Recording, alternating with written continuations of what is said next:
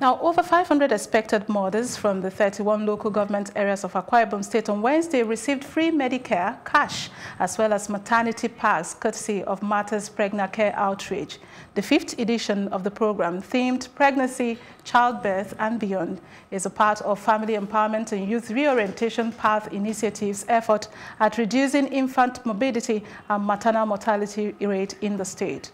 Dr. Martha Udom Emmanuel, wife of the governor, said the outreach over the years has been able to educate and assist expectant mothers cope with the demands of pregnancy.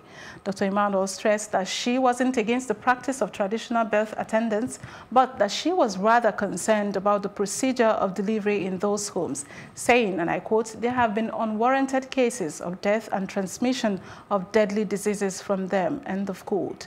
The coordinator, Ime Inyang, appreciated the governor's wife for the program, stating that it is geared towards addressing pregnancy-related issues.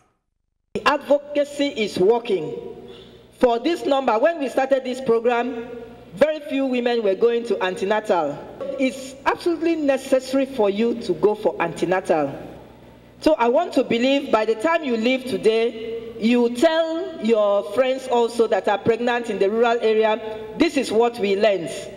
800 women die every day during childbirth, and you can attribute greater portion of that to traditional birth attendants.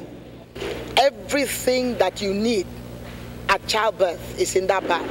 You have caps for firstborn babies, you have newborn babies' clothing, you have pampers, you have methylated spirit, you have cotton wool, you have cut clams, towels, you have baby clothing, socks, mittens, and stuff like that. It is a complete thing. Even if you have not made one purchase as a pregnant woman and it is time to deliver, you're good to go with Ferreb's Pregnacare bag.